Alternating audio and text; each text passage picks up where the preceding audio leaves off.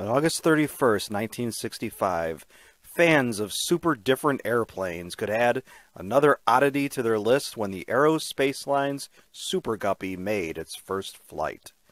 A bulbous-looking whale of an airplane, the Super Guppy was the successor to the Pregnant Guppy, an equally goofy-looking giant cargo plane.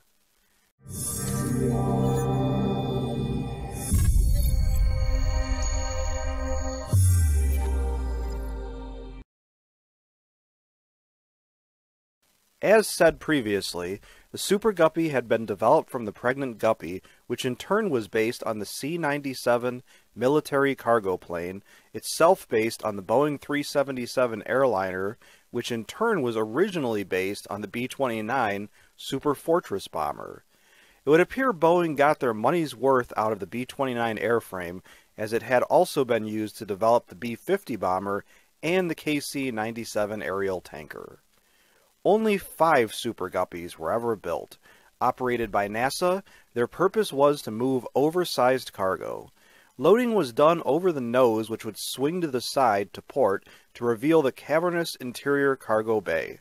Later, Airbus bought the rights to the design, and in 1982 and 1983, UTA Industries built 2 of these Bolumpus transports for France.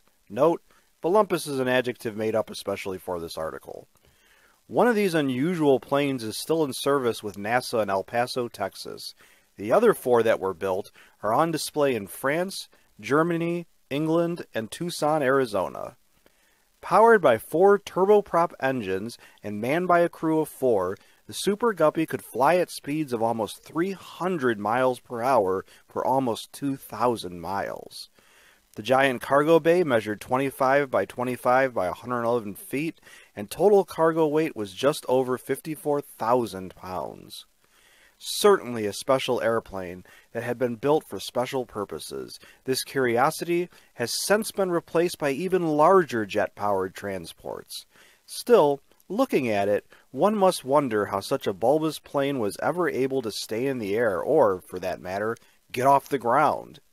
So, what are some of your favorite airplane oddities? Please let us know in the comments to this video. And if you liked this video and would like to receive notification of new videos, please feel welcome to subscribe to History and Headlines. Your viewership is much appreciated.